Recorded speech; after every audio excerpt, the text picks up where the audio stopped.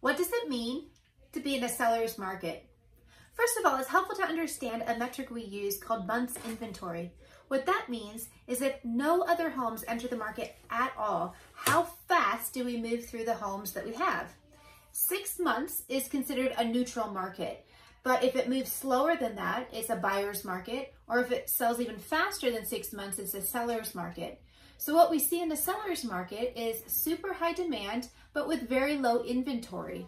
So in that case, sellers often receive top dollar for their home and very favorable contract terms. If you have questions about where we are as far as months inventory currently, or how that would affect you as a seller or a buyer, give me a call, 972-838-8694.